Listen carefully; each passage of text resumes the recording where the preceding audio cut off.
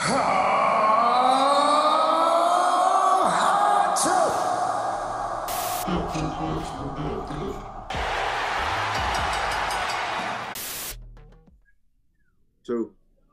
one. Ladies and gentlemen, welcome to the most must-see podcast in Chicago history, the Hot Take Wrestling Podcast. I am your boy, Logan the Machine, a.k.a. Old Man Logan, here with the trio, the guys, the host with the most, Mr. Hot Take Kenny, a.k.a. the other KG, a.k.a. Whiskey Sour, a.k.a. Ken Gardner. I'm just going to say this right now.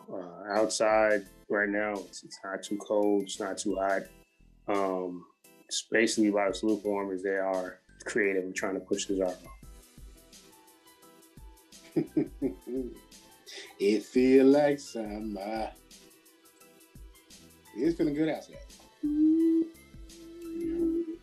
And that guy you hear over there crooning, you know what I mean? You know what time it is. Mr. Joe Freezy, producer extraordinaire, engineering, got all of that atrocious sound out of the background last week. Thank you for that, sir. Bro, honestly, it do feel like summer outside. I think it was like 38 degrees yesterday. I was like, nigga, I'm letting these windows down. I don't give a damn. We out here chilling, vibing, and everything else. Felt good yesterday. Also, shouts out to the NMG Network for the awesome plug of this podcast. As we are growing in Instagram, also in Twitter, getting retweeted and whatnot. Appreciate y'all, man. Really appreciate y'all for real. Thank you, my bro. I work out here in these streets. I already know him, bro. I'm already know him. I know how it go. Shoot. All right. So, KG, I hand it off to you, good sir. Let us know where we're going on this episode. All right. Well, the week that was. First, we start off with Monday Night Raw, though we buried the show a lot on here. Apologies, to the people that actually are fans of that show, no matter how much I hate the show. Anyway, I thought Matt Riddle and John Morrison had a pretty good match on Monday night. What about you, dude? I honestly thought with Matt Riddle and John Morrison, I think with John Morrison, I see where his career is going. Because he's not really in for accolades like that no more. Like he's not really he'll probably get one WWE championship run if he like stays healthy or whatever, but he's not in it for that no more. He's trying to build the new age or whatever. And I think him and Riddle had a really good match. It was very solid. Also on Raw, which was unusual, is Retribution going to break up now? Like, are they going to be done now? Like, are they going to be over with? Like, is that over with? Is that I had a bad feeling about Retribution. The first night they came out looking like Predator Bane and Jason. And then I found out their actual ring names, and I was just like, I'm done with this. You mean you're not looking forward to the moment when somebody says, "Hey, Slappy"? No. It's a reference to Jason X. Look, man. Ever since somebody said that dude like he poked holes in a paper plate from catering, I don't take that group seriously. It's bad, man. It's just a transition. It's this might be one of the worst gimmicks for a stable since the Core.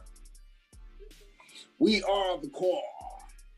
Yeah, that was a trash gimmick, but I mean, at least you respected them because they had ability. Like, these guys all have very good ability, but they haven't been able to showcase it. You've buried Mustafa Ali as a leader because he got I think they got a win on New Day, right? This past week. Yeah, well, they won a match at some point, but they've been like trading wins and losses with New Day. I'm just not feeling this whole. I think for one, they have built no momentum for them. I think they lost like their first match as a team, if I'm not mistaken, against the Hurt Business. And while I dig the Hurt Business, it didn't make any sense at the time to have like the top heel stable on Raw face off against like the Vigilante stable. Like, Vince, what are you doing? Somebody was like, of course, Vince. While like all this race riot is going on, he looks like the Antifa group against the Black Stable. I think, and you know what? Speaking of the Hurt Business, I think the highlight of my night was watching MVP go at it with Byron Saxton. That shit was funny as fuck. Byron's like the go-to dude to just like bury on commentary. Kind of like how they used to do Michael Cole back in the day. Yeah, like Byron Saxton is like, he gets it worse. Like no lube. They go at him. Pause, bro. Like MVP was not holding back. He was like, they about to win. Told you, he got off the mic. but bro, like, one, to be honest with you, I would honestly like if the Machine would allow Cedric and Shelton Benjamin to show their ability more, because the match with Lucha House Party was not a bad match. It wasn't trash, but it was like, you're not giving them the actual time to have a really good match, because they almost said they were going to lose that night too, but still, it was like, it wasn't enough time. It wasn't enough to build a story or whatever, and you keep giving them Lucha House Party. Give them somebody tough. Like, give them somebody that they can, you know what I'm saying, the really stick their teeth into and have like a real beef with. Yeah, it's kind of why I wish they didn't even have this whole two brands for the tag team, two titles, because our business could be feuding with Street Profits right now. I think that would be a pretty good feud. And I think like we'd see less of the shenanigans. I think part of the reason why Street Profits, you see that with them, other than like creative telling and do some of the hokey stuff they do, is you don't really have people, to me, they can really gel with and go back and forth with on the mic and just create that magic. And I don't really see that with Ziggler and Roode, and that's part of the problem. Like, I could easily see MVP bringing out the best of, Street Profits. That would be one of the matches that I would love to see. I would like to see Sid and Sheldon versus Street Profits. That'd be dope. Honestly. Didn't we get that before they shipped them off to SmackDown? I think they might have did a one-off match, but it wasn't a full-on feud. I think a feud would be epic, because if you think about it, if I really do think about it, those two, one, Shelton is a jerk, and he's becoming like a huge jerk. Like, even when he's getting tagged out of matches or whatever, and then what's my man's name? Sid. Sorry. Sid Alexander's next. He a fusion. Triple H saw it. Vince trying to mess it up, but he's not gonna fuck it up. He's not gonna fuck it up. He can't fuck it up. Because Cedric Alexander is a heel. He's a heel. Full on dirty heel. Pause. Shouts out to Dirty Heels, by the way. But he's a full on heel. Taking the shine, expecting to have a certain result because he's that good. He's a heel. If they get rid of Shelton, I think the Hurt Business might be okay. Like, they might be all right if they pick up someone else.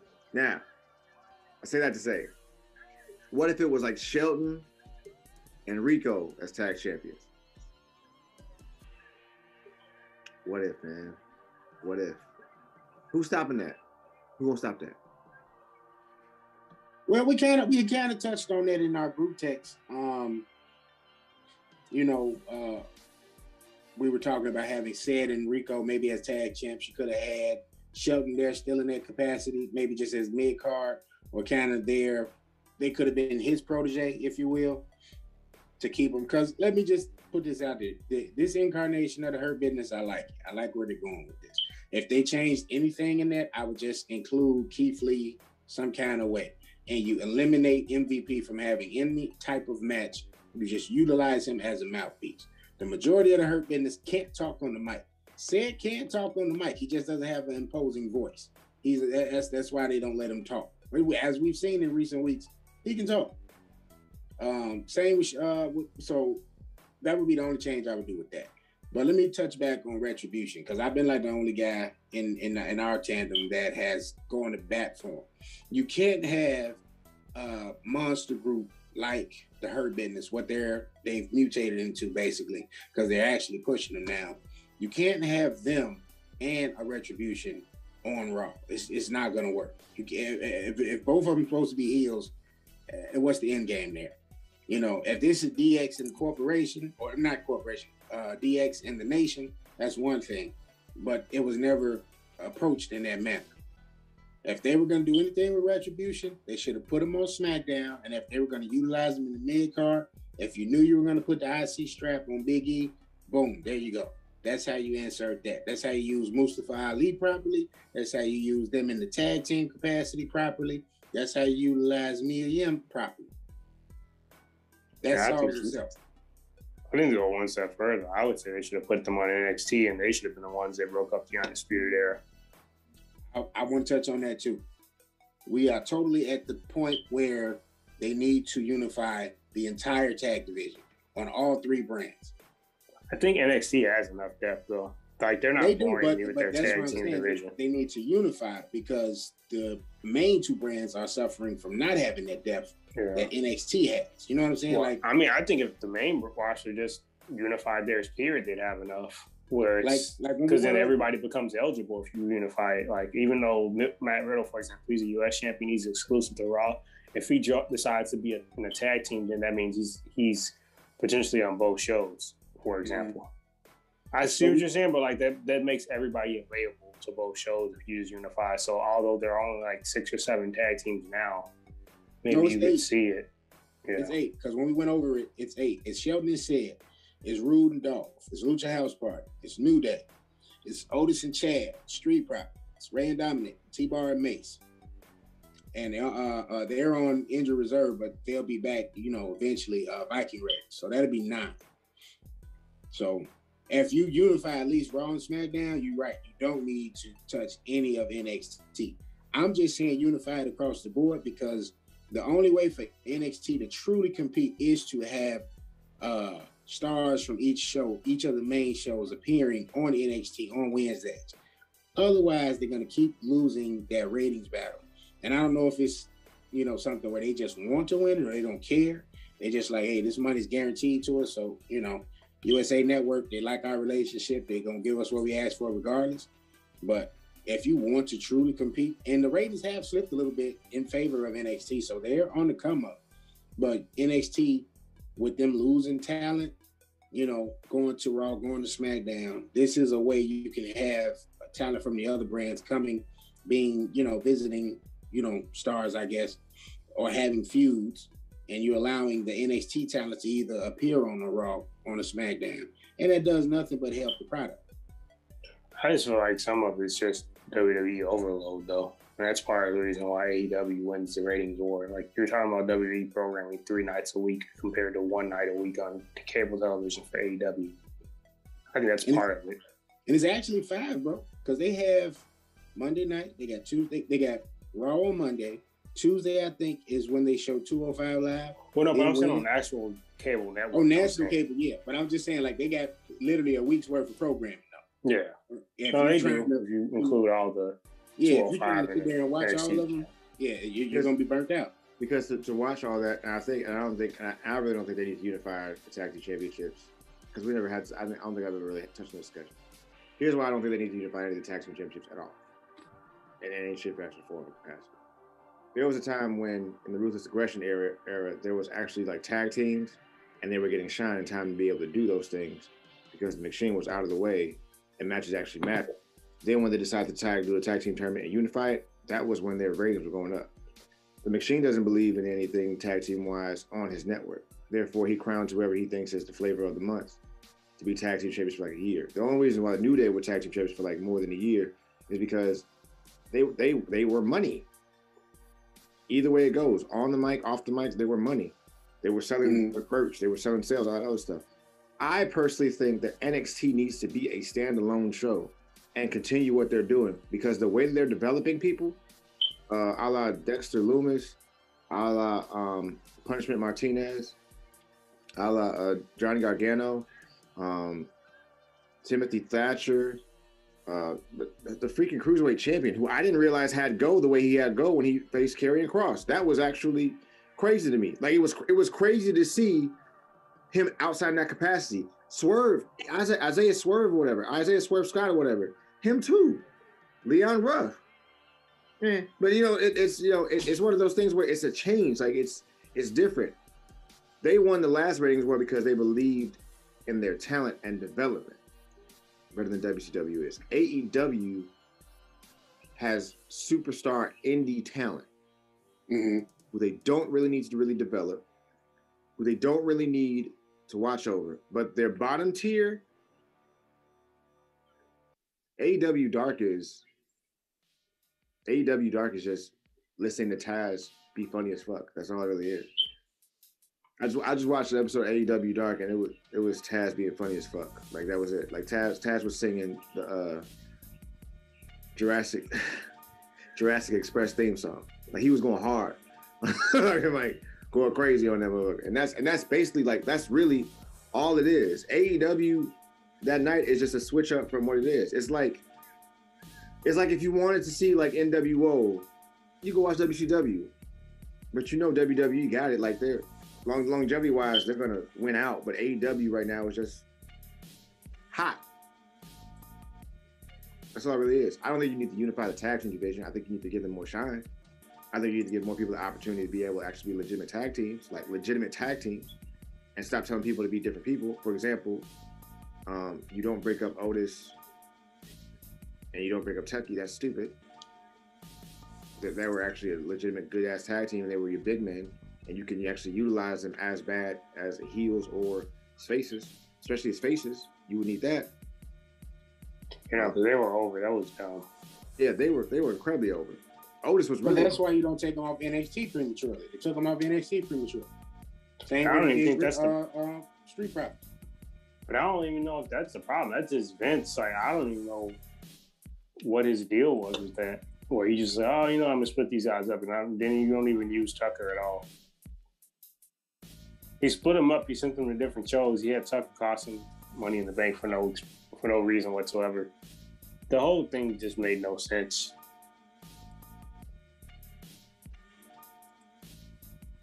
At this point, it doesn't make any sense for them to be like in any shape, fashion, or form to be in any way like just to be splitting them up. I think if they need more shine, you need to be able to utilize them more. Fine. You have a 3-hour show, and you have one tag team match.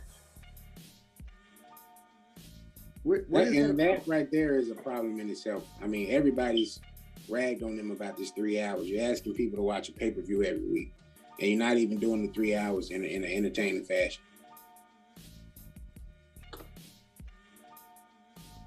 Bro, it's just a waste of time because like if you watch AEW, you get at least 2 tag team matches, 2 women's matches, and a couple like main event people that you want to see to do certain things and a couple promos. They consolidate that and they consolidate that time and compartmentalize that properly. NXT it's essentially the same thing. You might get a tag team match or 2. You're gonna get a story. For example, when we get to NXT, I think NXT this week was a really good fucking show. This week was a really good fucking show this week, bro. And I really feel like if anybody missed out on that show, oh man, please go rewatch that because that was fire this week. But Which show? NXT was fire this week, and not necessarily because like there was like great like amazing matches, but it's just because there's a lot of stuff that's coming up that's gonna be that I'm actually excited about. So when we get to that, we'll talk about that when we get to it. I'm excited. It's gonna be beautiful, bro. It's gonna be amazing. Trust me. If it's going the direction that I think it's gonna go, it's gonna be. All right, so KG, before we jump into like the week any further, can we touch on this Shad Moss to WWE crap really quickly?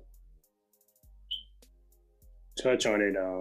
I'm gonna give a hard no, dog, as far as my approval for this. I'm trying to understand why there are fans that actually want that. Like, what about Bow Wow says, yeah, he's money in the WWE ring? Please tell me. Please. All right. So I'll be the pro in this then, and I'll just be the pro in this, I guess. If you had an unlimited amount of money, where you have a large amount of money, not unlimited, and you are able to not hoop, You can't play football. Mm. You can't play baseball. But you can still be an athletic individual and be in an athletic sport. What is there left to play? Pro wrestling. You get to work out on a regular basis. You get to be in the best shape of your life. And you get to be able to learn something and still be an athlete. If you have a large amount of money that you can throw at it, and then you can make more money if you become really good at it, which is one of those things where development-wise, you can do it. And if you've been talking trash your whole life, just talking shit your whole life, why wouldn't you do it? Why? If he's been, let me preface this. If he's been watching the trends and the wave, and he turns out to be a dope wrestler, we're gonna be eating cake. It's just feed them cake. Feed them cake. First of all, I don't like red velvet cake. Second of all, let me say this: Chad Moss is like my height, your height. He's about $150. Okay, so Darby Allin, it works for him in AEW, but people forget Darby Allin, who's around our height, our weight. That dude's also, he wrestled in college. So that's why it works for him. Why he's able to do stuff. Because you watch Darby Allin, with all the crazy stuff he does, with the risk he takes and putting his body on the line, Darby Allin can actually wrestle. I didn't preface that, but like at the same time, it's a learned thing. It's a learned craft. It's something you learn. It's something you learn, bro. If it's something that he can learn, and if his skills on being able to be in random beefs with like Soulja Boy, Migos, and half of like Chicago drill team or whatever work out the same way he does with wrestling, what's wrong with that?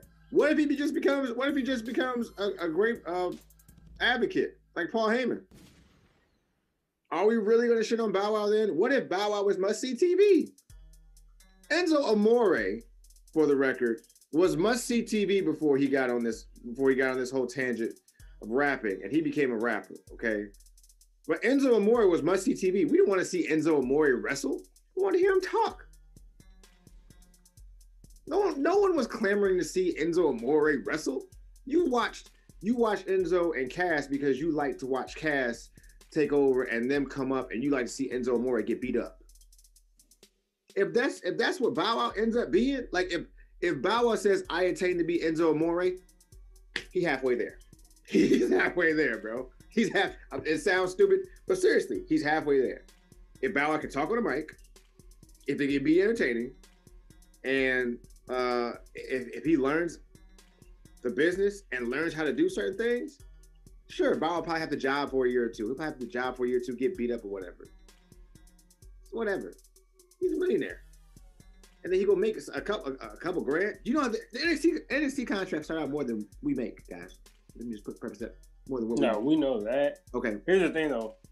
People have to also understand that just because he's saying it, he also has to go through a trial. I mean, if they're not signed, and Ricochet didn't even get signed until, Ricochet, that was his second time basically coming through. The first time he came through was years ago before he became Prince Puma and everything. Before he went to Lucha Underground and all that. So they turned him down. So it's just not like, oh, I want to be in wrestling, I'm going to get signed. Okay, who's to say he's even going to get signed? But again, bro, we always say it. Controversy breeds cash. If Shad Moss brings in an audience because people want to see him fail, just like when they signed CM Punk, who is not an athlete. I hate to say this. No, that's why I'm jumping in. Don't you dare put CM Punk and Bow Wow in the same goddamn sentence. Why not? Talking about when UFC signed him? Why not? What you mean, why not? Why not? You talking about when you talking about when UFC signed him? Yeah. Oh, okay. Well, in that sense, that's you. But even then, that's kind of a bad comparison because no, it's not. I'll tell you why it is. Because even though he didn't do collegiate wrestling and stuff, in UFC, grappling can be important in a fight. What background of any type of wrestling does Bow Wow have at all? That's all we're getting, and that's why I wouldn't compare it to. I'll compare CM Punk signing the UFC to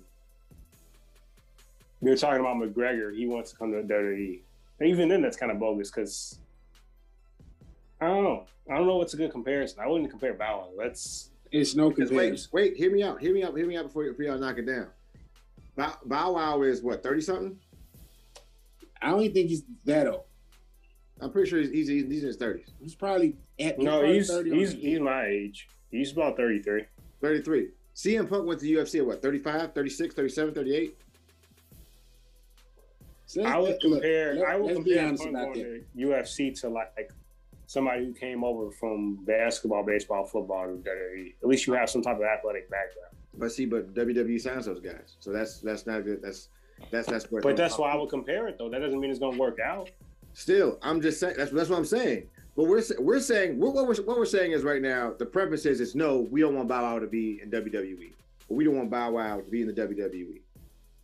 But what does Bow Wow bring to the WWE? Do we know why Bad Bunny is on WWE television? Bad Bunny is his songs are selling billions upon billions of streams. Right. That's why he's on WWE television. Right. Nobody's watching Roll Bounce. Nobody's listening to Bow Wow's first album. Nobody is checking for Shad fucking Moss. Yet I got these ass munchers on social media telling me that Bow Wow deserves a place in WWE. No, the hell he does not. Bow Wow doesn't even deserve a place in Windy City Wrestling. And I don't even think that's around anymore. Why? Because first of all, Bow Wow's net worth isn't even close to Bad Bunny's, and Bow Wow's been in the game for about 15 plus years. So why can't he wrestle? No, I'm just saying, like, so what do you don't even bring star power? But Bad Bunny at least brings star power. But you see what we're doing right now? As we're doing this, our average views on whatever this goes on is probably gonna get 100 views. Probably like 100 views on Instagram if it gets like tagged somewhere, if it gets viral, or like maybe 200 or 300 on YouTube, or maybe even if we put it on Twitter or whatever, it's gonna be 300 views. If that gets hot somewhere, people want to clamor. Listen, people love to do one thing. They love the underdog, and they love to see people fail. Why do we like the LeBron Michael Jordan comparison when the comparison about the two players is different because they see the game different? I've never liked that comparison. They're two totally different people. But we like to compare the two. I'm not saying we as like all of us in this podcast. I'm saying like society, right? Overall, because their games are different and they're vastly different. But we like to see someone succeed, and we like to see someone fail. People will watch TV to watch Bow Wow fail. I don't need watch Raw right now as it is. To see Bow Wow on a WWE production to know that he's gonna fail. We don't know that. They haven't. Again, I'll put it to you like this: one of the people that discovered Bow Wow did a splash off of the top rope that was literally the most atrocious thing I've seen in wrestling. He's 50-something years old. I don't give a damn. You done put about 10 years on Snoop. Snoop ball his mid-40s. Did a splash off the top rope, and it was damn near perfect. Stephen Amell. He's 50-something. Stephen Amell from Canada. That doesn't count. And you got my man on the ground scooting up, literally scooching up, and you still fuck the splash up. No, thank you. I don't need to see Snoop in the ring. He was born in 71. I don't need to see Snoop in the ring. I don't need to see Bow Wow in the ring. You can accompany somebody to the ring, but nobody wants to see Bow Wow accompany anybody to the ring.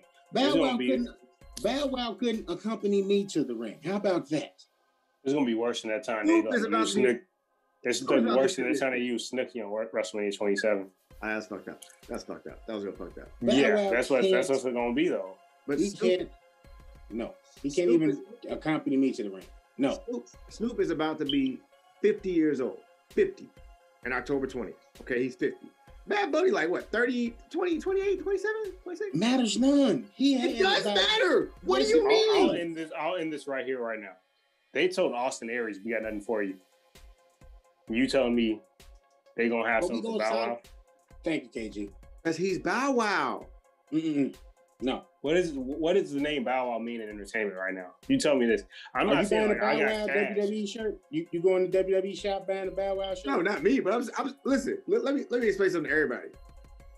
WWE has been known to capitalize on someone's celebrity, whether it be small, whether it be big, whether it be minute, whether you're a C plus celebrity or an A plus celebrity, WWE will capitalize you. WWE had Kevin Hart on there, and he lied about watching wrestling, and no one got on his ass for it. And no, he got booed that night. You go back and watch that shit. It's probably edited now. They edited the crap out of him. But that's my point.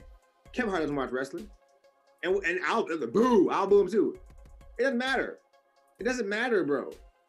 He's Bow Wow. Okay, I tell you what. You want to use Bow Wow? 24/7 title. Had K-Quick, aka Ron Killings, aka R-Truth, sitting right there doing commentary one day, and he rolls him up for the tag, and Ron will win it back for the 100th time. In the story. I don't want to see Bow Wow anywhere around a WWE ring. That's what you And I'm going to also add to that. You said you love to see Underdog, right? Who is this gentleman that's been monitoring our posts, been monitoring our episodes? Chris Van Vliet. How you say his name?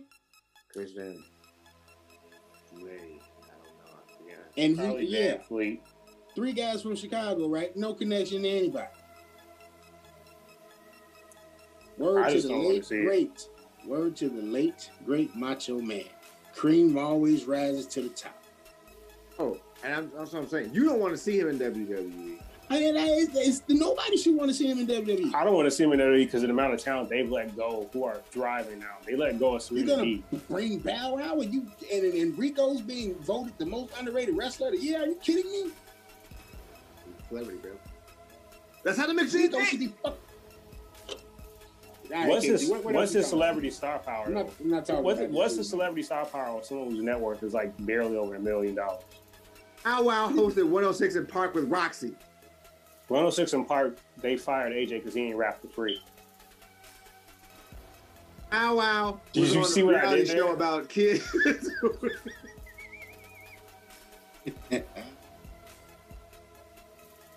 Shout out to Chris. I didn't mean to point you out and be like, yeah, he's watching us. No, that's not what that was meant to be. Sorry, I'm just simply stating that when you have a good piece of quality in front of the people, it might not catch fire immediately, but it's going to come across the right people. When it comes across the right people, everybody has a price, baby. That's all I'm saying. But what was 106 in Park? The 106 in Park was like, 106 in Park, the TRL was like the equivalent of comparing like Impact to WWE.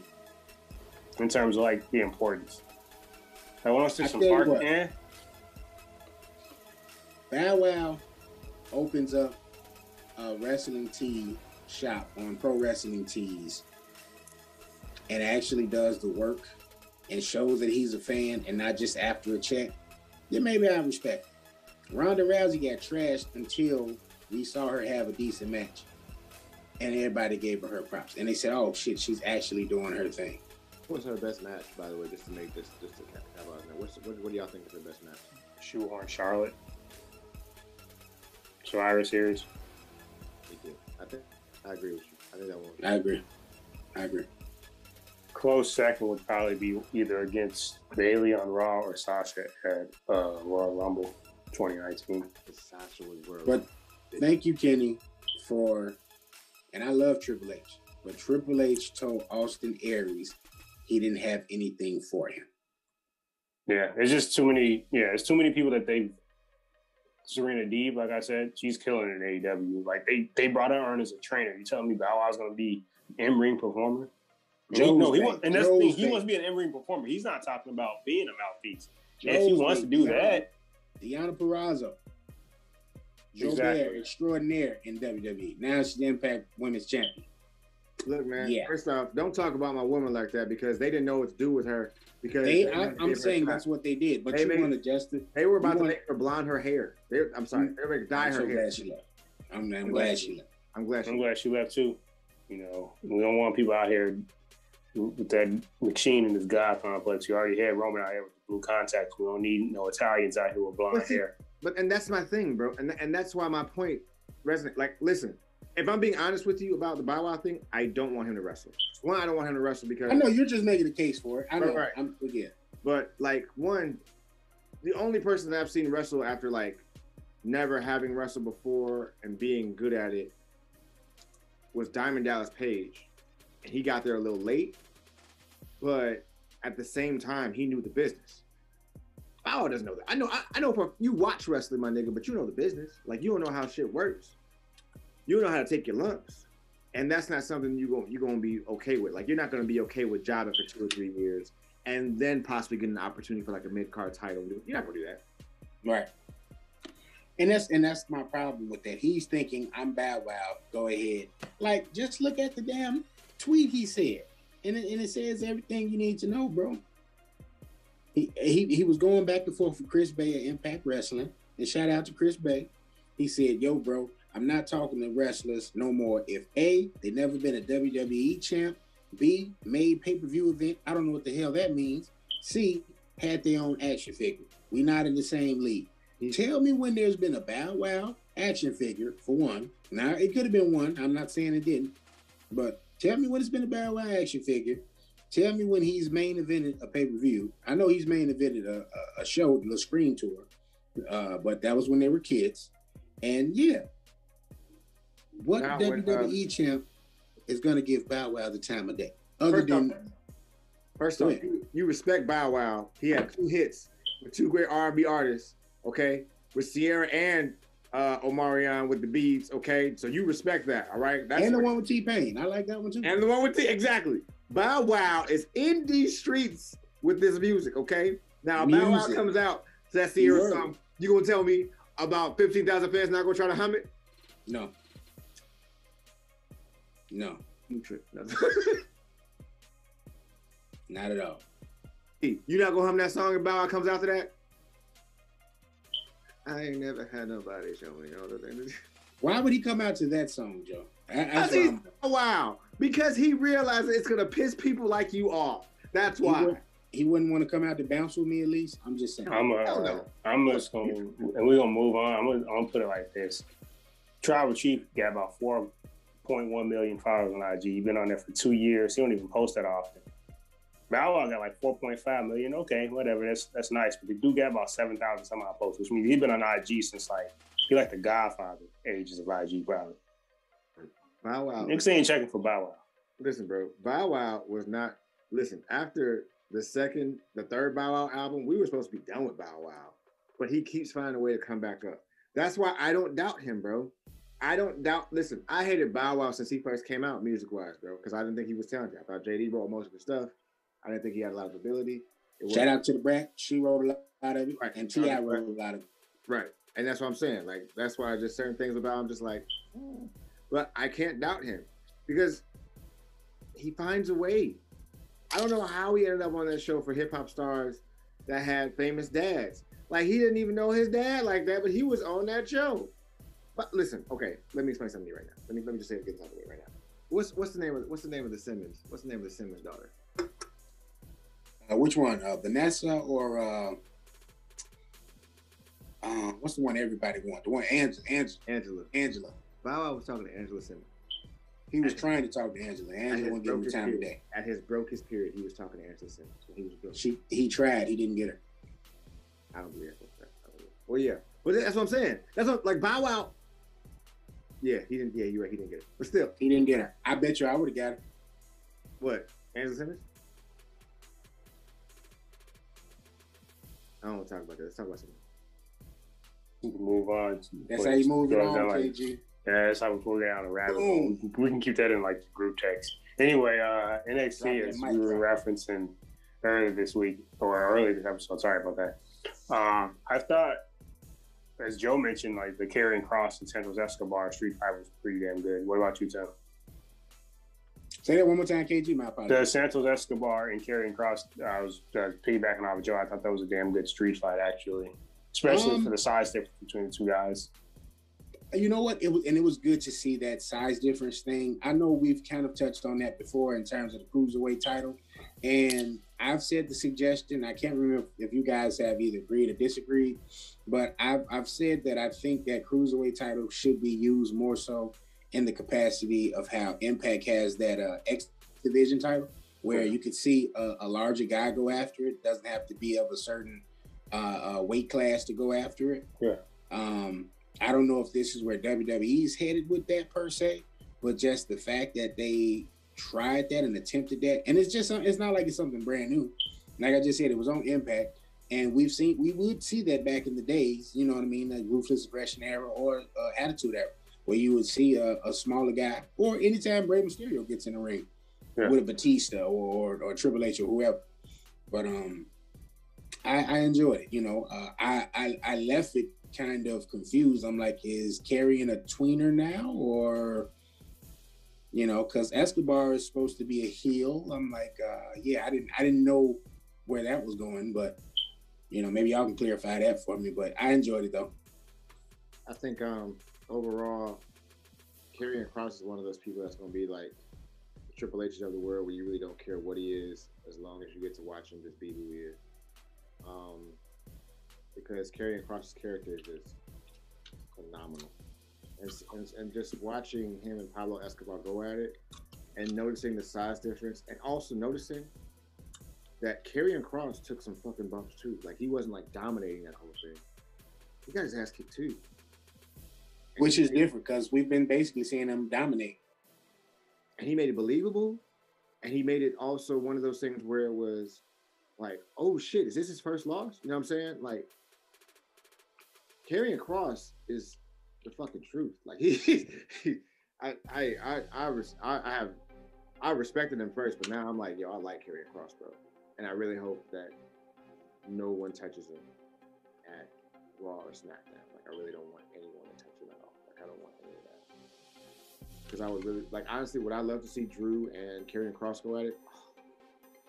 Like a half hour, 35 minutes, just violence? Yes. Please do that. But that was one of the highlights for me for NXT. Also with Xia Li. Xia Li was a highlight for me too.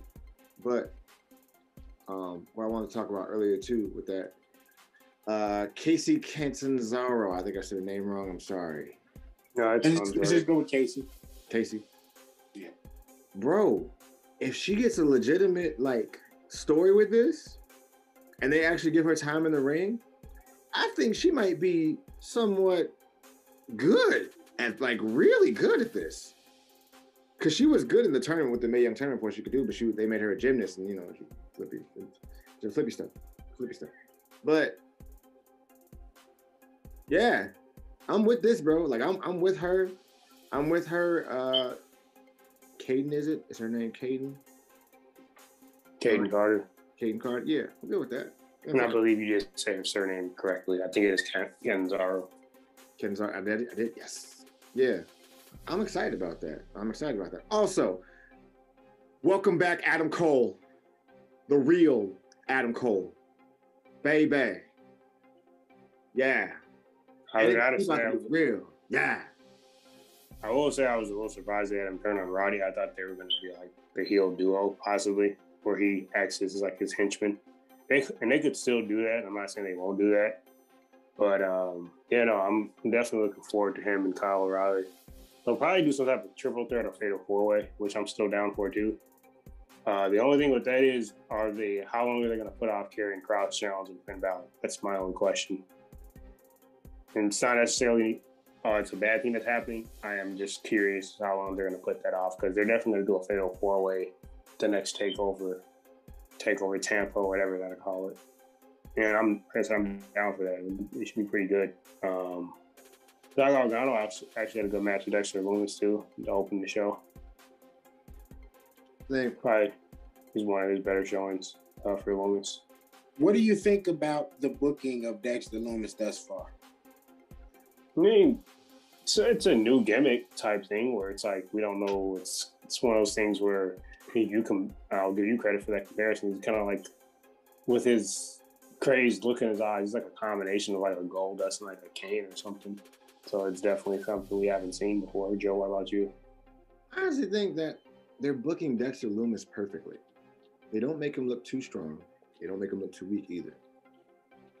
And it's a build with him. That's why I'm saying like NXT gets development. Like they understand how to develop a character. Because remember, it was Dexter Lumis, and then he was like helping out the Dream, which I have no idea what the fuck he is. And then on top of that, watching him wrestle, he can go. So I have no idea what his history is. Like I have no idea if he's always wrestled and been in indie wrestling or what.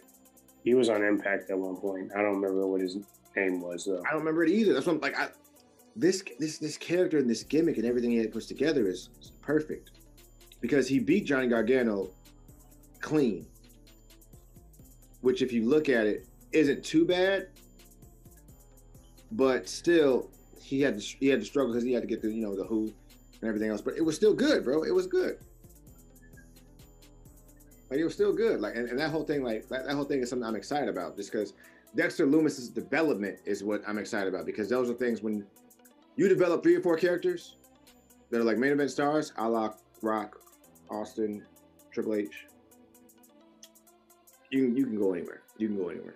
But with them having Gargano, Ciampa, and then Cross, and still developing some of their stars, who I think Xia Li might be some decent if she actually works on more than just kicking people in the leg and hurting people, like actually like develop a good suplex.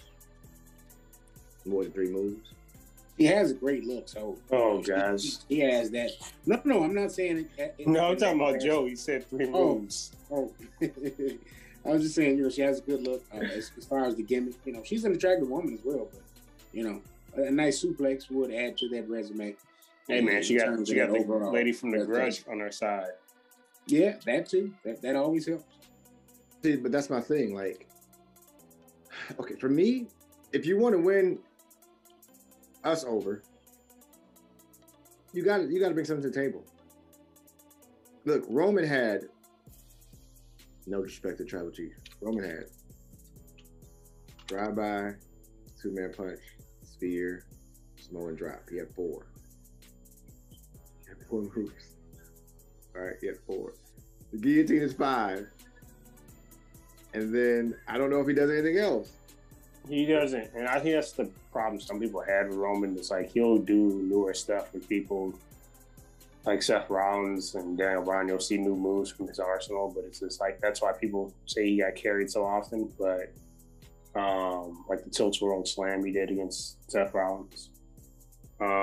He sprinkles that in every now and again. That one-handed, that one-armed, power bomb that he does.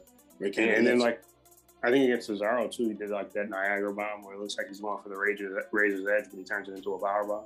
I thought this stuff they could have changed it to his finisher. But like Joe said, you want to see character development from people. Now, one thing I'm interested in is to see if they actually have Toni Storm take the strap off Io. I don't think she will. I mean, I'll give a more definitive answer next week because then they'll have the match the week after, if I'm not mistaken, because they said 2 weeks from last Wednesday. I'm excited for it though, because now you've seen them develop more as personality-wise. Because Joe has been more familiar with them. Obviously, he pays more attention to indie wrestling than we do.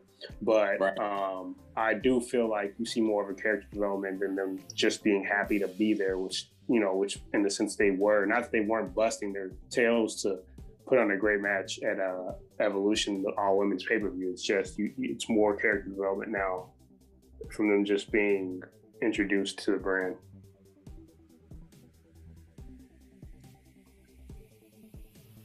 I think overall, like for me, to watch Roman when he first came back to now is a totally different Roman. To watch him, cause come on, yo, like to watch Roman when he first got here and they put them contacts in his eyes, and then to watch him have like some attitude and you like, yeah. And then to watch them write for him and have him do like Suffer and Succotash and all the other dudes, like, what the fuck? Tater tots, yeah, like what the fuck is that? And then watch like Dean and Seth and everybody else kill, and you know what I'm saying? Like it was just different. But now it's like, honestly, this version of Roman, I would love to have with a fan reaction, like a live crowd reaction. Because I don't think he gets booed. I'm not gonna boo him. No. He would only get booed if they put the right babyface against him. And by the right babyface, I mean someone like the stuff he was doing with KO, I would believe it would have been like 60-40 in favor of KO just because they finally got KO to get his actual personality back. Yeah. Where they weren't just doing whatever with him, where they actually had a purpose. Cesaro, if they actually went with that feud, Cesaro would get cheered just because people have been clamoring for him to get pushed. But the stuff with Jey Uso, Roman definitely would have been the babyface reaction-wise, even though that was his like most obvious healing up of all the last 5-6 months that he's been a heel. that was his worst heel antics, and he definitely got jeered just because nothing against Jey Uso, but like nobody was clamoring for Jey Uso to get pushed. The DB in this feud, if there was a crowd, I guess it would be 50-50. That's because people fuck with DB so tough as far as his in-ring ability, and he's gone. You know, he's made numerous strides on the mic, so. Does he not have the right opponent in Edge to get boos? No. I'm gonna be honest, if the crowd's around, they'd be in favor of Roman. They would not cheer Edge. I'm not gonna say he would get no cheers, but it would be the equivalent of I want to say like Mark Henry, Randy Orton, Night of Champions, if that's a good comparison. Because if you listen to that pop when Mark Henry won the title, that was like a huge pop. I don't think people will be cheering Edge. Not that Edge can't go, but it's one of those things. So you're talking WrestleMania, and while it sucks for Edge 10 years ago, he had to drop the title. I mean, people are also like one of those things where it's like, I think people are getting tired of people just coming back and them not using people that have never touched the title. Like Edge is an 11-time champ. Yeah, he doesn't need it again, bro. Like, and he didn't even need the spot again, let alone the title. Even if they do a dramatic thing where like, which I probably think they're gonna do is where like Roman is like messing with Edge's neck or anything crazy, like they would have to have like Roman like choke out Beth Phoenix in front of Edge. Yeah, and we're gonna get a crowd, so we'll be able to see. They're supposed to be. It's not gonna be full capacity, but they said there's gonna be like 30,000. So we'll see. I'm good with That's that. what I'm saying. He's not the right opponent. You can totally see a scenario where Beth comes out there where that might get cheered though. Our crowds are pretty dark. Yeah. But I mean, they're gonna be pretty hyped, man, because they haven't been able to go to a WWE event in quite some time. So, but I think just it's a slippery slope because I agree with y'all where I think this Roman's cool now. He's cool to like now. People didn't like him while all this stuff was going on that was out of his control. But right now, him killing it as a heel, instead of acknowledging it the way they do with Paul Heyman. Like Paul Heyman gets booed out of respect for him being Paul Heyman. You know, in these type of scenarios, the heel will get cheered. But I'm just trying to see if it's is it anything Roman could do leading up to WrestleMania that'll get him that heel heat? They're using Edge in the wrong spot, and I'm not saying we won't get it, but they could have just flat out, I don't know how you would have got there, but since Edge wasn't exclusive to a brand since he came out of the blue, you could have gave me Edge and DB at WrestleMania. You could have gave that spot that Edge has against Roman. You could have just finally gave Cesaro his push. Everybody's been saying as long as if you want the reaction to be like a holy crap moment, because at that point Roman would have had the title for about 6.5 months. You can't say they would have cut it short because he won the title at the end of August. You're exactly right, sir. You're exactly right.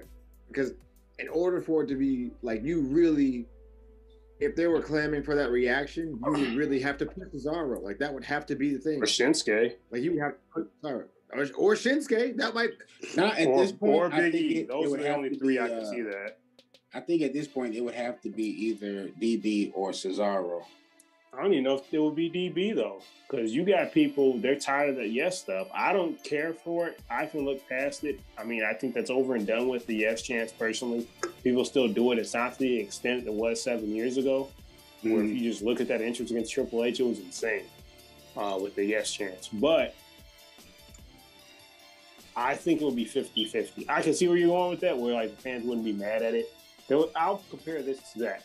It would be like Adam Cole versus Johnny Gargano reaction at TakeOver New York, where it was like probably 55-45 for Adam Cole.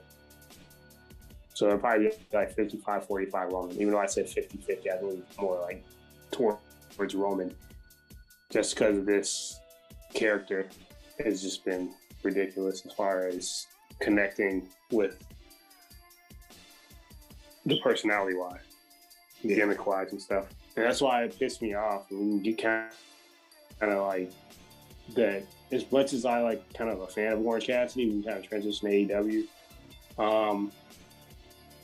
I would have said Roman or Brody Lee should have been gimmick of the year. And out of respect, they could have just gave it to Brody Lee. Not even just because he was killing it with that gimmick, Mr. Brody Lee.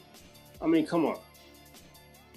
Like, if you're gonna go all AEW for most of your awards, give it to Brody Lee for best gimmick.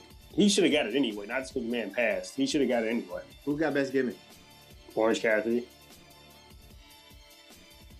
I'm not saying I don't like the gimmick. I'm a fan of the dude, but you saying best gimmick? Come on. Now. I think overall in AEW, the best gimmick. I would have said Brody Lee. I'd stand with that. I'm not saying you can't feel different. That's why we're hot taking. But I just, I'm in here. No, I think I'm in here being reckless today. I think even if Brody didn't pass, you would have to give him best gimmick just for what he did do during that time in AEW, what he was able to accomplish in that short bit of time. Not that Orange Cassidy is killing it, not that he isn't a main attraction over there, even though he's not being utilized in that just yet. But yeah, I agree with KG on that. I mean, I would even said Eddie Kingston, the whole disgruntled wrestler gimmick that he has. I cannot agree with you two on this one because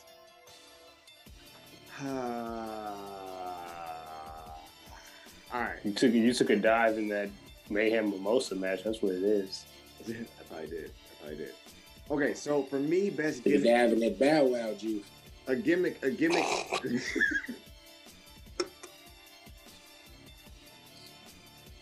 for me is something. A gimmick for me is something that is not really character based. It's like when WWE used to do like Earthquake, the Bushwhackers, just something like flimsy, like he has a garbage shirt on, the Garbage Man, like it's just something like that. Mr. Brody. Max Moon, that's what you're gonna go next. You're out of control today, sir. Yeah. Yep, I am. Yep. And that's the other thing about Vince. Like, Junkyard Dog was a dog, and for lack of a better word, before he got to WWE, and then you give him this shit gimmick. I heard the same thing about One Man Gang too. I heard he was killing in the Southern Territories. One Man Gang was fucking nuts, and I didn't believe it to one of my homeboys. Shout out to my homeboy Danny. Showed me one of his like highlight tapes of him outside. He was fucking nuts. Like, did you watch Young Rock? Did you see how cool Junkyard Dog was just sitting there? You know what I'm saying? Like, how do you turn that into that? Because when you're a rich billionaire playboy. Well, this is pre-billions. Oh, I'm sorry, rich millionaire. The thing of it is that when you get to a certain level, you realize that gimmicks can sometimes make you some money. So this is the way that I think the machine sees it. All right, so you have your bottom tiers, mid tiers, top tiers. All right, you give a mid tier a seamless weak gimmick, an okay gimmick. You give your bottom tiers just the bottom of the barrel, and you give your top tiers all the good stuff. A la, for example, now mid tiers would probably be Sami Zayn, Apollo Crews, and who's killing it? Who's killing it? Oh my God, Apollo Crews, you sir, you deserve a WOW, my guy. You deserve one. You deserve one, bro. He got one. I gave it to him last week. Did you? Yeah. Good. Give him to him this week too. But no, like seriously, but like he's seriously killing it. And then the top tiers, your Romans, your Drew, who again had to go to the Indies to discover how to really be Drew McIntyre. Preface that again. Yeah. Top tiers. Bottom, Rico's, who honestly is probably one of the best in-ring talents that you have there, and your Chad Gables, who honestly has a big personality at NXT, but all of a sudden you turn him down, and God, I hate saying this. I think they're putting the New Day at the bottom tier too. But that's who you put in there and that's who you put in there for that type of stuff, that's what he does. And I think he prioritizes by what is that gimmick going to sell me? How much money is that going to make me? What's my bottom line with that? Because he's not putting it in there by talent, but AEW is. Ray Phoenix and Kenny Omega, I guarantee you get to pick who they face. Same thing with Heyman. I guarantee they get to pick and really get to figure it out. But if you get somebody like Eddie Kingston, who's probably your mid, Jungle Boy is like a tweener, probably your top in your mid, but you're still trying to develop him. The bottom would be like, I don't know, what's the dude from American Nightmares? The trainer dude. Who you barely see? Who you barely see. Are you talking about QT Marshall? QT Marshall. QT Marshall is your bottom. Because the dude he faced had a mullet, like a full-on mullet with a widow's peak. Sonny Kiss, and he can actually wrestle. Yeah, QT Marshall can wrestle. He can go, but he's got to develop these guys. Because you got to pick from the crop. They have a bunch of power lifters, a bunch of guys that are very much so great athletes, but developing a character in wrestling is just going to be different over there. Like, it's going to be one of those things where it's different. Like, they'll have a bunch of like great road stories and the great things from that, but that'll be about it. So it's going to be different every time. But that's different the way that Vince sees an AEW sees. Junkyard Dog beforehand was probably one of the most underrated wrestlers previously because he had some great matches with a bunch of people and brought the best of everybody. But that's what happens, man. Like, that's how Vince. He's not gonna put you in there for in-ring ability. And I'm starting to see Triple H not do that shit either. To be honest with you, I'm gonna be honest real quick. And this is why. Hey, maybe this is a preview of the Golden Shovel. McShane, this dude found a way. How does he find a way to put? And it's like tells you that politics are just way out of place in the WWE or WWF back then. You put the WWF Championship on Sergeant Slaughter, but Ted DiBiase never touched the WWF Championship. Go deeper than that, bro. Go deeper than that. Think about the ones that didn't get the WWE Championship. Oh no, there's more than one, but he like the glaring one for me, as far as someone who had a gimmick who could talk and wrestle. Like there's others too, but like I think he's the top of the mountain for me, as far as like heels that didn't touch it. But you obviously have your Mr. Perfect, you have Roddy Piper, you have Jake Roberts, but for me, I think he stands out the most. Me. The McShane kills me because Bray Wyatt got it at Elimination Chamber. Do you remember that pop that he got? Yeah. Okay. How long did he touch it? Like a month. Right. Who beat him? Orton, right? Mm-hmm. Orton didn't need that. And what they had a weak ass match, right? Stupid ass match. Hey, yeah, that was probably the worst match on the card. Other than that, it was a solid WrestleMania. Right. The year before, though, he had a match with Undertaker, and he kind of brought the Undertaker back out of his shell to be more creative in the ring. So he brought him out like, yo, like this. We was like, okay, this is the next step for Bray Wyatt because he's gonna be like that role now. Like he's gonna be that eerie member. But you give him time for a month, then you have a revamp his character. He does the Fiend. You have Luke Goldberg, who doesn't need another championship. And everything like those type of things are what like I can't respect him for in terms of his booking. And then on top of that, Jake the Snake Roberts, constant Intercontinental champ, but Luke not having touched the WWE title after that crazy ass feud with Macho Man, one of your not one of your top heels. Hell, I'll go even further down the line and do something along the lines. Right now we have what's something more recent. Who didn't touch it? Shit. I can't think of his name right now. Come back to me. I'll think of the person. But speak. Well, we kind of speaking on past glory. You know what I mean? What did you guys think about? Because we kind of breezed past Raw. What did you think about the regurgitation of the black goose coming out of Orton's mouth, a la Papa Shango, Ultimate Warrior? Thought it was the new strain of COVID. I thought that was the new strain of COVID too, bro. I thought that was what that was. Like, oh, he got that shit. He got that COVID shit. He fucked up right here. Orton said, man, Sasha's in Star Wars. Let me go and get my acting up real quick.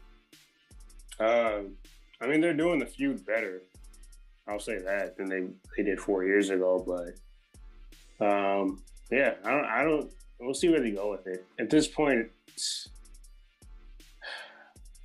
I'm almost over Bray Wyatt at this point. Not, and the reason is because you either push the dude or don't. Just stop with this.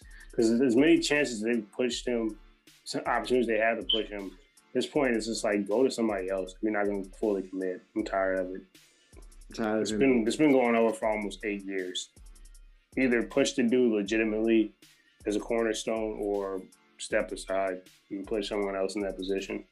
That is your cornerstone, though. You've thrown everything you possibly could at him to make him fail, and he's knocked the ball at the park every time. They don't believe in him, clearly, because he only had, out of his 3 runs, the championship. We just said he touched it a month, maybe. The second one was a week. No. The second run was when Goldberg ended. That was about 90 days, maybe. I want to say maybe a little bit longer. I know he took it off Seth. Then he touched it a week when he beat. Clearly something's not clicking. Let's establish WWE cornerstones right now. They're gonna do Roman. They're gonna do Seth. And then who's the other 2? Charlotte. Well, like obviously Charlotte, because she's like the women's division is just Charlotte, Sasha, Bayley, and possibly Becky when she comes back, maybe. Well, Alexa's up there too. They've been more versatile with the women. The guys I just say would probably be Seth, Roman, and Bray. As far as like the newer generation, Drew's up there now, obviously, but that's who you should rely on. Like Bray's been solid throughout. He's giving you good shit with the Fiend. He's giving you shit with Bray Wyatt. He's created and be able to help other people prepare their career, a la Braun Strowman, who, let's be honest, I like,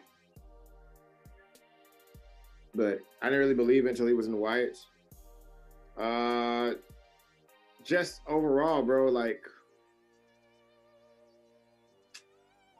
I don't feel like you don't really have anybody else that you really believe in that you can say for without a shadow of a doubt that's someone that you actually believe, because you don't believe in Rico, you don't believe in Aleister Black.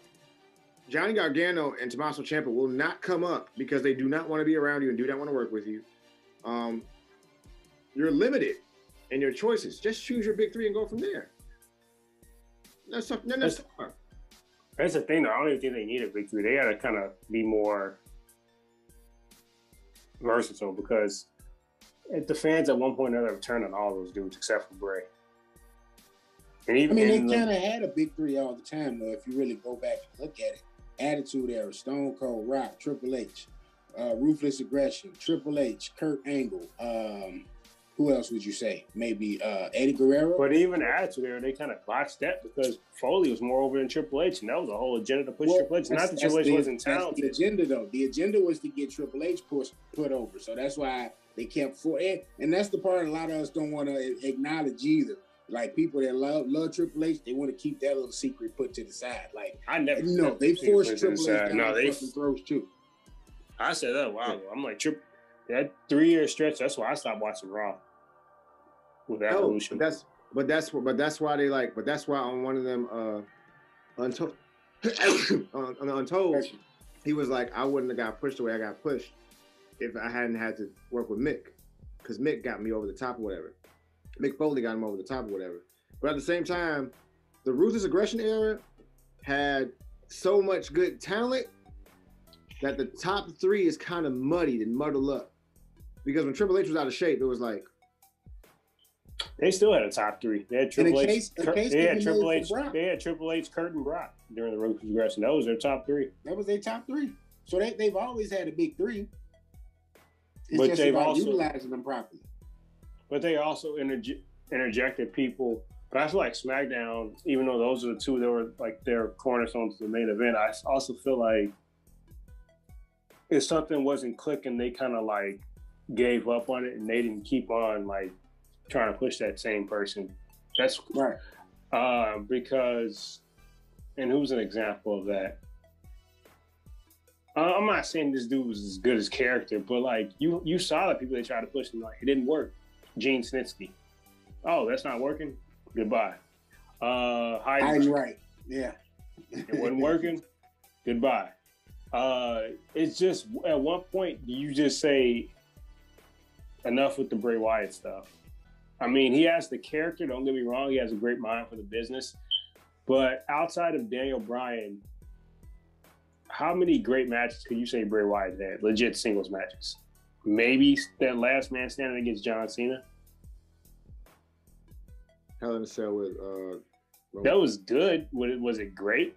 Hell in a Cell, especially when it was on the same card with that Taker and Brock Lesnar Hell in a Cell match. In comparison, Dean Ambrose. That wasn't even against Dean though. That was he interrupted that. Because that was Dean versus Seth when he came out with the Tupac hologram. Was that last? Was that a ladder match or TLC when he was with Dean Ambrose? Are you talking about with the exploding TV spot? No, not that one. Not that one. There was a match with the ambulance match against him was solid, but it wasn't like I wouldn't say great. I don't know. I mean, I guess that's everybody. That's that's subjective to say what was great and what wasn't. I don't know. I'm kind of over, and maybe it's more so the machine than anything, but I'm just kind of over the whole Bray Wyatt craze at this point. I don't know. So what you're saying is you don't want a Bray Wyatt T-shirt for Christmas? No. Or for your birthday. Your birthday will be here first. I don't know. I don't know, man. I don't know because I feel like he hasn't got the opportunity to be able to do this stuff. Like I feel like they always put him in a place to do stuff and they expect him to be able to knock out the park, but they will not give him the ball to do it. Like they'll be like, all right, that's enough. That's enough. We don't like what you're doing right now. That's enough. But that's kind of what I'm saying though. That's trying to invest in other people then if that's the case. And stop putting them in those positions. It's been 8 years. Okay, so you got the pencil. Who are you putting in that place? Anyone. I mean, you got Cesaro. They're not doing anything with. Ricochet. I mean, that's easy to just say anyone, right? What up and coming talent would you put in that spot? Who hasn't gotten pushed? Like I said, Cesaro jumps out right away.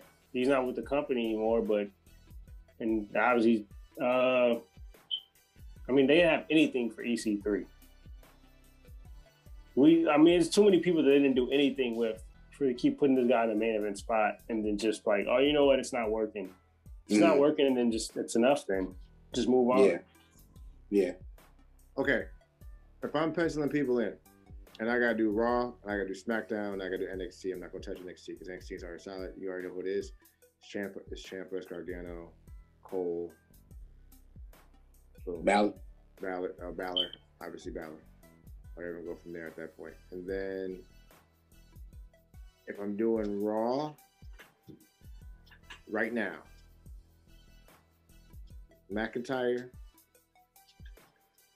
Lashley, Almighty, and Rico. Shout out to KG for giving Lashley his props too. 3A is Mustafa Ali. And I'm revamping Retribution. I'm changing out their whole gimmick. I'm not putting them in masks. I'm going to put them, if it's Retribution, I am going to make it more so like a Hitman type complex where they're more so, not like Right to Censor where they're in like the nasty ass, ugly ass, weak ass attire. I'm going to put them in there with like a type of a Hitman type thing where they're trying to just take out everybody, you know what I'm saying? Just like a la Agent 47, that type of thing. I'm going to revamp that. I'm doing SmackDown. I'm going to do Roman. I'm pushing Cesaro. DB is on his way out, so he's going to be the new Shawn, so I'm not going to push DB. I would try and either get Alistair in that regard or whatever, or I would switch up the game and use Chad Gable. That's my workhorse, because I just use him as a workhorse for great matches or whatever at that point. And the only reason why I use Chad Gable as a workhorse for great matches, like I would put him in like 15, 20-minute matches against like great ass talent and just say, hey, have a good fucking match. That's it. I don't need you to talk right now. Have an amazing ass match.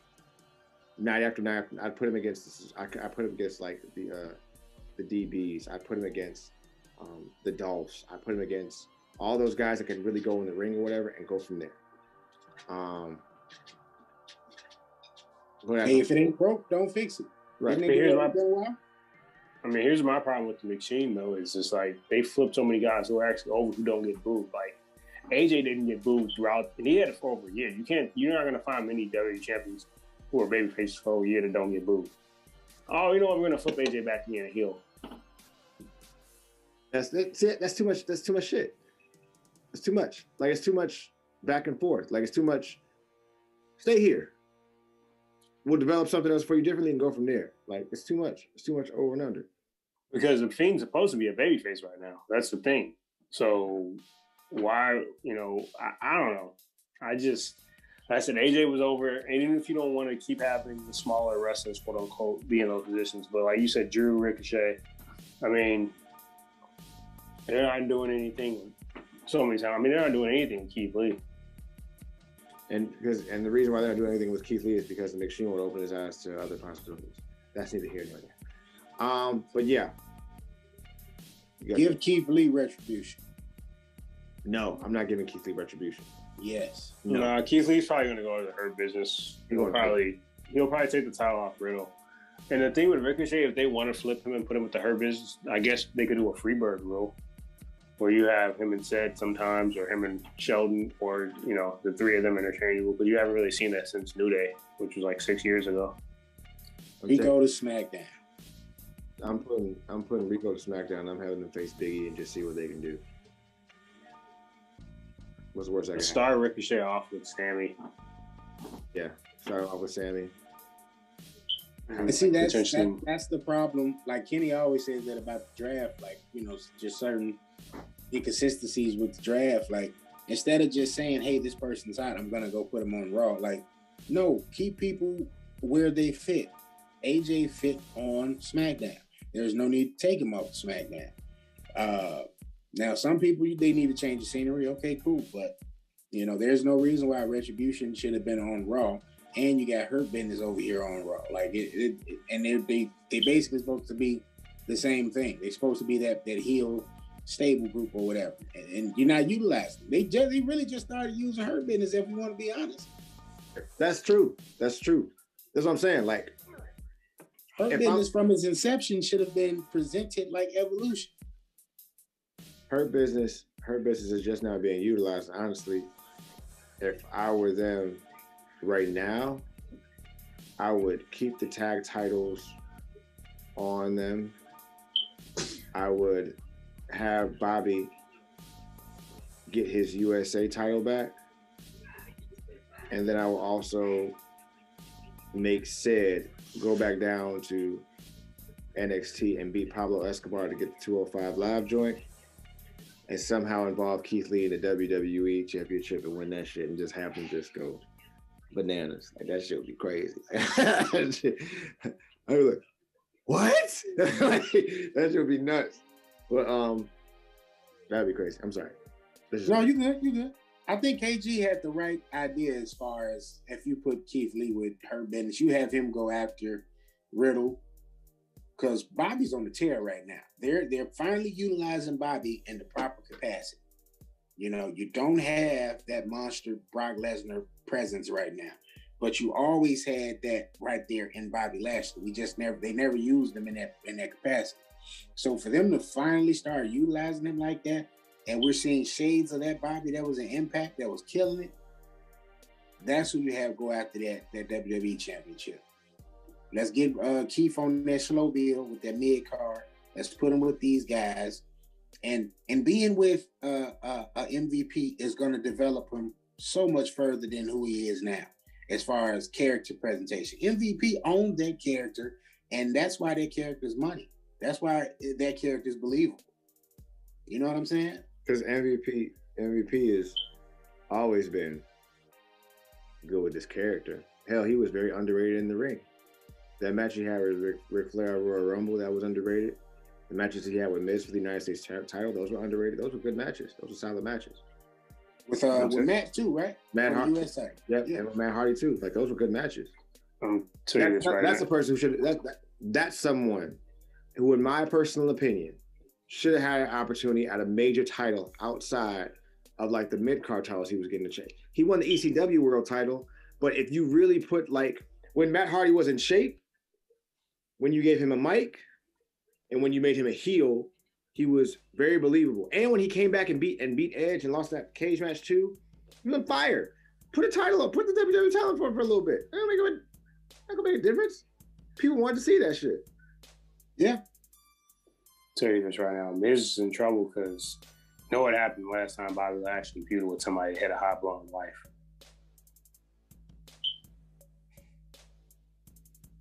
All right, let's talk about SmackDown. Well, before we go to SmackDown, don't you got somebody you need to mention, but WCW?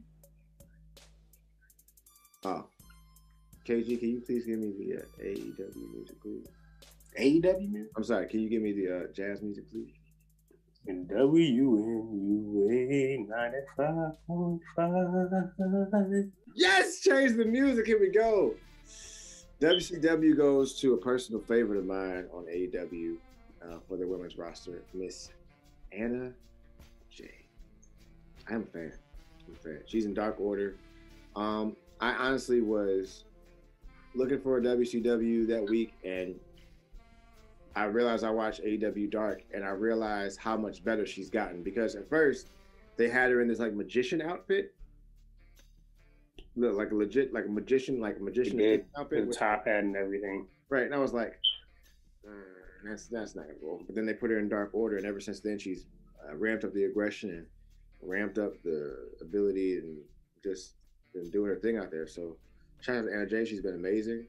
I'm excited to see her growth.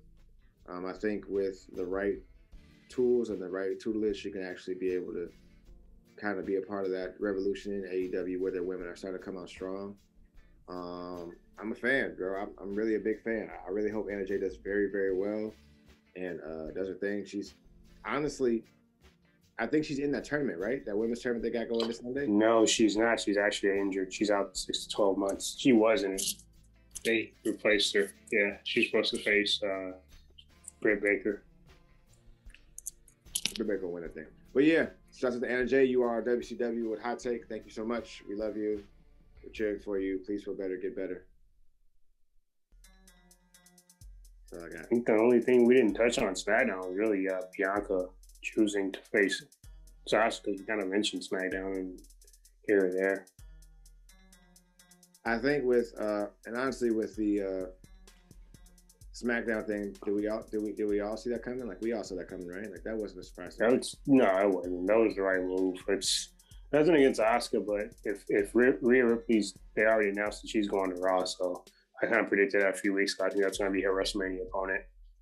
It's time for the changing of the guard, as we've just said. Like, there's nothing that the women are killing it. You know, Sasha, Bayley, Asuka, Charlotte, and Sasha. It's just, or Becky. Sorry, I might have mentioned her, but it's time for some new blood. I anticipate Rhea and Bianca Belair walk out as WrestleMania 37 with the women's championships. I think that would be ideal. Because at this point, I mean, I think it might be a good match with Rhea Ripley and Asuka.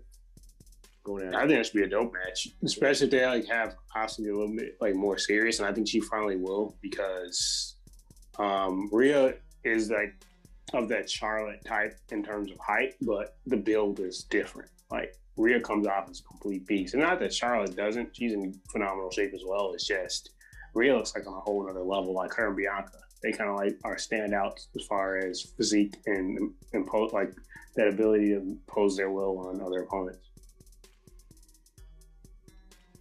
You mean you don't want to hear silly Asuka saying Rhea?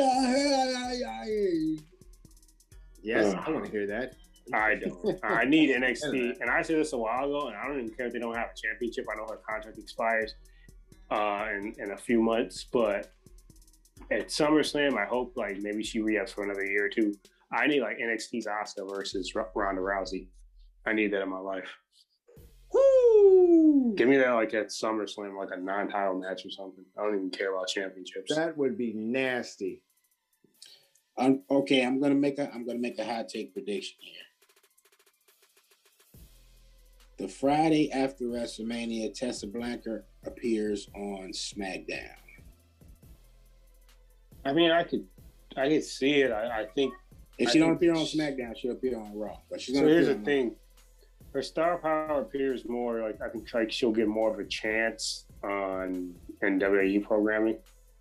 I think the main roster needs her more than NXT. But with that being said, I feel like she's going to end up somewhere in AEW, and because they haven't touched on this either, and maybe they'll finally, because maybe they just have too many stables right now.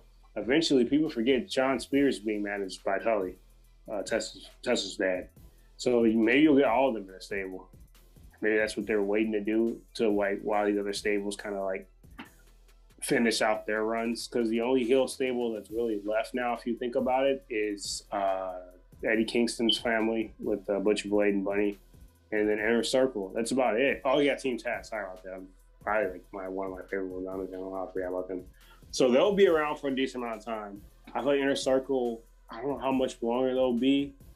Because they haven't done the turn with MJF on Jericho yet. I think that's definitely going to eventually happen. They're just doing a slow build. So maybe I don't know if Eddie Kingston that they're going to do that too much longer. But with that being said, that's kind of like it'll be like the first stable where you have like that women's wrestler. And their division's starting to come together too. I don't know if Thunder Rosa's if she's still technically signed to NWA, or they're just with these partnerships, or are they just she's signed to both, but it's some type of like partnership. Oh, partnership. Because I'm gonna say her and Tessa could have dope matches. Same with Serena Deeb and Tessa, and same with Kairi Shida and Tessa. And Britt Baker's vastly improved. So even though like they probably wouldn't face each other, they'll probably bring Tessa in as a heel, but it just gives different scenarios, possibilities. I don't know. Yeah. I don't know what AEW probably needs her more, but last I heard, she was in talks with WWE. She's gonna have to change her image a lot though, because I heard they didn't want her. I heard her attitude is terrible. And that's part of the reason why they didn't sign her when they had the opportunity before she went to Impact. What they've released thus far is that with Tessa, with her being gone for a while, originally the talks were for her to go to NXT. Because their women's division was so stacked, she wanted to be up with competition. Because if you guys remember Impact, she was the women's champion and the world heavyweight champion in Impact for a while. Mm-hmm. She was so good that she was wrestling guys too. She doesn't. The talks have said she doesn't want to go to AEW because there's no one there for her that she thinks she's compete with. Exactly. So it's WWE, NXT, or Indie at that point. So. I don't know, man. I don't. And if she doesn't now, and I probably jumped the gun, but a little premature saying SmackDown because Becky has to come back at some point, and I think her coming back after WrestleMania might be that point, and she'll obviously be on SmackDown because Seth's over there. Right. So Raw probably or NXT will probably be more likely, but like you said, NXT it's got a stacked division for women. And Tessa versus Raquel would be a dope match. Tessa versus anybody down there right now would be a dope match. Tessa versus Io would be crazy. Tessa versus Ember Moon would be nuts. I don't give a damn what it is. Tessa versus anybody would be nuts. So while we know she's a piece of crap, but she can wrestle. She can wrestle. She just has bad views on stuff she knows nothing about. That's all right. Are we ready for the Golden Shovel of the Week? Well, we can touch on AEW. We kind of did. This week? Well, yeah, we did. I didn't catch a lot of AEW. I'm playing catch up, so I'm only one episode behind. But the only thing I know is Sting got his comeuppance, or not comeuppance, he got his revenge. Brian Cage got his comeuppance. Yeah. Stinger Splash and went old school, dropped him Scorpion Death Drop. So that's all I got. Are you happy for the Icon, man? We'll see. We'll see what they do. I was expecting a cinematic match, honestly, at this point with his age and the injury he had. Should I say not even just his age? The injury he's coming off of 5.5 years ago. 60. Yeah, exactly. I mean, I expect Darby to be in the match the majority of the time. But they definitely showed us Sting could take that power bomb for a reason. So yeah, that's all I got, bro. Like legit, like that's all I really got. Like I'm interested in seeing how violent this exploding barbed wire death match is with Moxley and Omega. We'll see how much they let them push the envelope, because at Full Gear in 2019, they pushed the envelope with that non-sanctioned match with the spots they were doing. So that intrigues me. Going to a few weeks back, I thought Serena Deeb and Rio killed it. I thought that was one of the better matches on TV I saw that week from the, what was last week? 3 days ago, it was 23rd, was it? Oh, no, 24th. So the 17th, I think, like so a couple weeks ago, yeah, I thought they had a pretty damn good match. But so I'm glad they're utilizing Pac a little bit more, like I said, now that he's back with the COVID restrictions and everything. But it's kind of like my AEW's. So I kind of have for them. I believe Moxley and Kenta had their match. He cashed in to go after his U.S. title. And yeah, I saw the Moxley was saying. Yeah. All right, so I guess it is that magical time of the episode for you guys. I always go last. I want to go first. You always go first. What do you mean? No, I go last and go in trouble every time. You know, you making us that podcast. We're WWE hater podcast. That's why people come at our heads on IG. I don't think I have a W. Well, you know what? I'll let y'all go first. Then. Okay, correct. Go first. No, you good. You good. No, go first. No, go first. Go first.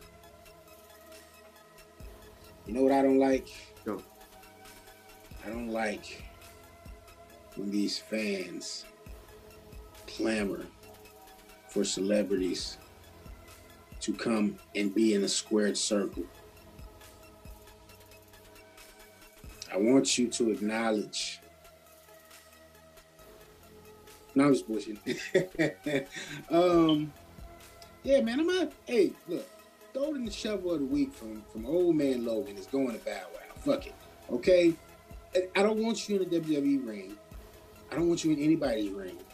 You don't deserve it, okay? You need some money, and it's okay. Everybody has a little rough patch. You out here, you're doing your shows, you're doing appearances to get your funds, and COVID is going. You're not making no music. That was your money maker. I don't know why you're not doing that. But, no, stay away from WWE television, bro. I don't want you there. Maybe you can appear on The Bump and be a host on there. But outside of that, I don't want you anywhere near Raw, SmackDown, or NXT. Hell, I don't want you on 205 Live, all right? And if you really want to be a wrestler, go take one of them goddamn chops from Walter in the NXT UK and tell me if you still want to be a wrestler. Go get chopped up from him and then tell me if you want to be a wrestler still. And if you're not willing to do that, no. Stay away from me, big homie.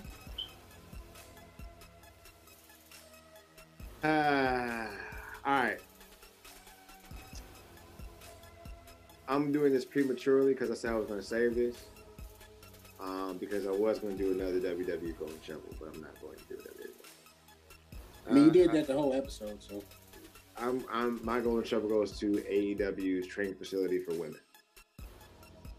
Right now, AEW has a lot of talented women, but my issue is that they don't have a style. Everybody has styles. British strong style.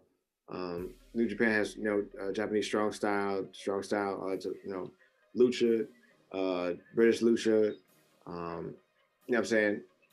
But AEW hasn't developed a quality style. For example, there is, we made her a WCW,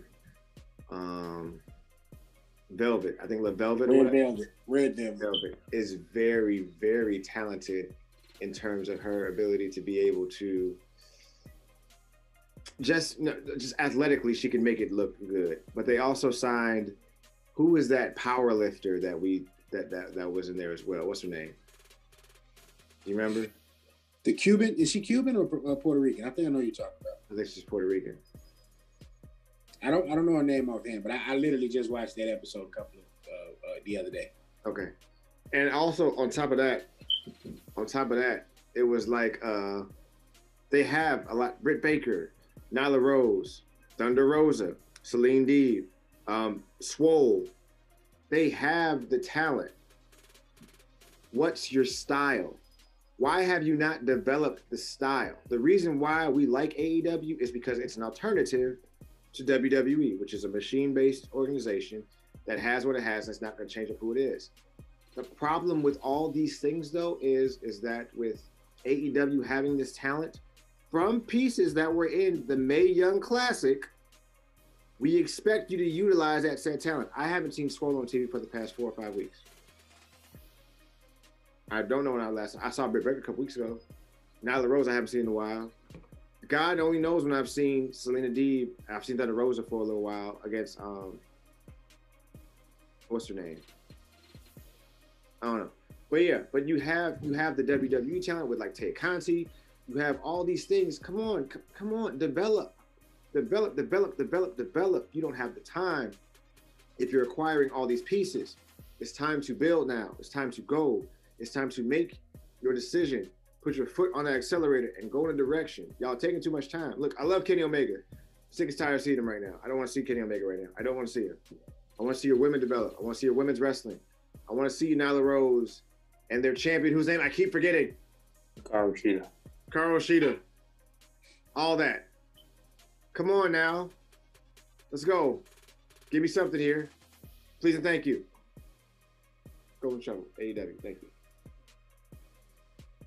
AEW Women's Talent Division, thank you. All right. Being seen as this is Black History Month. I'm gonna take it back to comments from 4 years ago. Somebody who was half African American and said that she doesn't date black guys. Yeah, Arian Andrew, also known as Cameron, former Funkadactyl. Yeah, that's what we're starting off with.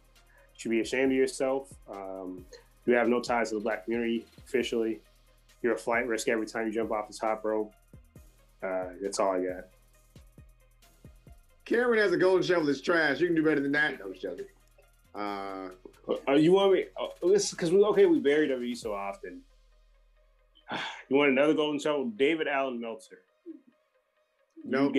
Nope. You gotta save that one. Save that one. No, he don't have. No. Yes. You gotta save that because this one's gonna be scathing. I can feel it. This one's gonna be scathing. You gotta save this one. This one you have to save. Trust me. If he saves this one, this one it's gonna be so good. I gotta save it. So he saves this one, right? Right. But before we get out of here, one thing we didn't touch on. We're not doing anything with Aleister Black. That's it.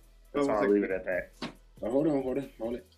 We didn't touch on one Paul White, aka the Big Show, defecting from the Machine and heading over to All Elite. It's not 2005. Why should I care? Sorry. It sounds heartless, but I'm okay. You want me to get real? This is like, remember that's those last like 3 or 4 years where they kept pushing Big Show for no effing reason? Remember how Big Show was in the main event of Survivor Series 2013 and nobody was asking for that? Remember how Big Show was in the main event of, who was it? No Way Out against John Cena. Nobody asked for that when Punk had the title for a year and he wasn't even main eventing. Remember how Big Show and Kane was eliminating everybody in the Royal Rumble in 2015 and nobody asked for that? At this point, like, why should I want to see Big Show do anything? He's a good talker, don't get me wrong, but why?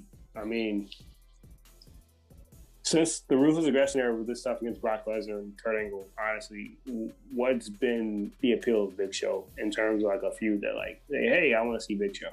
Because they're not signing him for that. That's not why they signed him. They didn't. He got another ironclad contract. They didn't sign him. They didn't sign him to wrestle.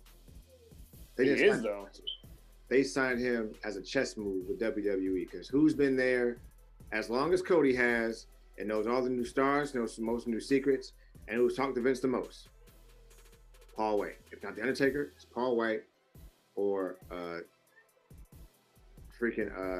Kane because he's trusted. Glenn Jacobs. Right, Glenn Jacobs. And I'm telling you right now, I'm positive that he told Vince, he's like, yo, bro, I'm defecting. I'm leaving. And Vince was like, all right. Because he knows already too much. I'm telling you, it's a development thing. They got him on commentary. They got him there for a reason. It's for a reason, and it's a big sign. It's a big. I'm telling. That's a big. I know it doesn't seem like a big deal. Okay, big show. Yeah, wrestling wise, we don't care, but that show might change, and that's exciting to see. I'm gonna just say this: Big Show just upset because his Netflix show got canceled. Second of all, if he's not a snitch or an informant, so like get Vince sent to jail, I don't think it matters. So like AEW is like the only thing on television. I don't know. I'm pretty sure the reason why I'm pretty sure the reason why his Netflix show got canceled because it was a one and done. Period. It was one and done. We knew that. We knew that going in. It was one and done. You mean you don't want to see Paul White versus the Murder Hawk? No. You don't want to see Paul White versus the Powerhouse? No. You mean you don't want to see Paul stop, bro. We don't want to see against no one. No, we don't. Versus Luchasaurus? We don't want to see him against anyone. It was trending or whatever when he signed for a while, but I just think it's just like, I don't know. I don't really think it's going to make any difference whatsoever as far as like the grand scheme of things. I mean, it's a talking point that people can leave, I guess, but I mean, it's not going to matter unless somebody like John Cena or Brock Lesnar signs with AEW. Then it'll be like, all right, now we got something to talk about. While they're at the latter 8 stages of their career, they still have appeal outside of wrestling where they can bring in casual fans. Casual fans not checking for Big Show. I'm telling you, bro, that this whole signing thing and this whole signing is going to change either how they wrestle or change how they see the actual ring.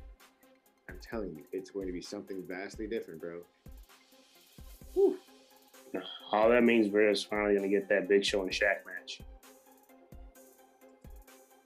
Yeah. End the show. Somebody end the show. End the show on that note. End the show right now. Right now. End the show. Somebody end the show. It's time to go. Hey. All right, man. We're going to get buried, I'm sure, for this episode. But make sure you like, share, and subscribe. Tell a friend. Follow us on IG at Hot Take Wrestling. Follow us on Twitter at Wrestling Take. We are going to be on YouTube, of course, and on SoundCloud, Anchor FM, Spotify, all those good things. So if you're not subscribed, please do so. Hit that notification button so you always know when we are releasing. Yeah, man. This is episode number 4 of season 3. We're gonna try to get an interview with somebody one of these days, and the cream always rises to the top. What do you guys think about that being the name of this episode? Cream rises to the top. Yeah, brother. Yeah. Oh yeah. I think we finally figured out where Pusha T got his yes from. Push. Yeah. All right. What's coming up? Alrighty. So, Joe. Not right there. Not right here. Right here.